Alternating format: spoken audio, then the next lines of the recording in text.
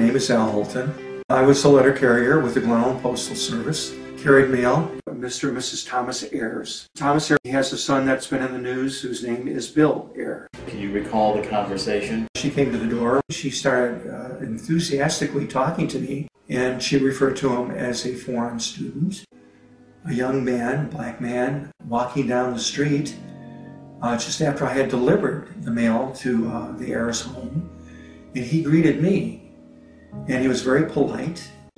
And immediately he entered into conversation with me and told me that he'd come to thank the Ayers family personally for helping him with his education. I asked him, I said, well, now that you're out of school, what are your plans? What are you going to do? And he said, and he looked right at me, he says, I'm going to be president of the United States. And there was kind of a little bit of a grin in his face when he said it. And I know how people will say things because they have an ambition or something, but it did not come across that way. It came across like this was something that's already been determined. What made you think it was the same person?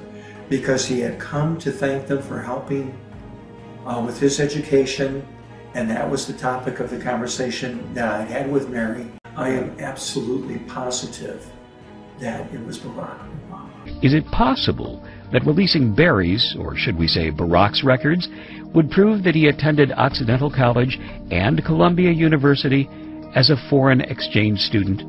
Was young Barry told that foreign exchange students could receive scholarships and financial aid not available to Americans?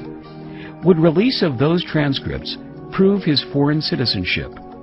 And as a foreign citizen, he clearly is ineligible to remain in office.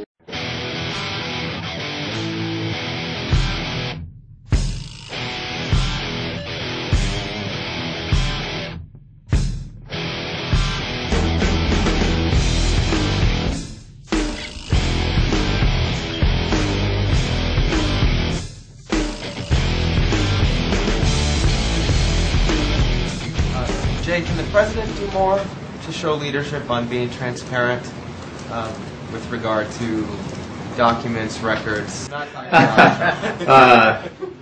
It is preposterous. Obama is the least transparent president in the history of this country. There's never been anything like it. Many, many people have questions, and very serious questions. This fraud we have in the White House, raised as a Muslim in Indonesia, who we can't get his transcripts to Occidental College or Columbia, who we can't even talk to his childhood friends. I smell a rat to high heaven, and I want the truth, damn it. If Barack Obama opens up and gives his college records and applications, I will give to a charity of his choice a check immediately for $5 million. We have a right to know the truth. He's the president of the United States of America, damn it.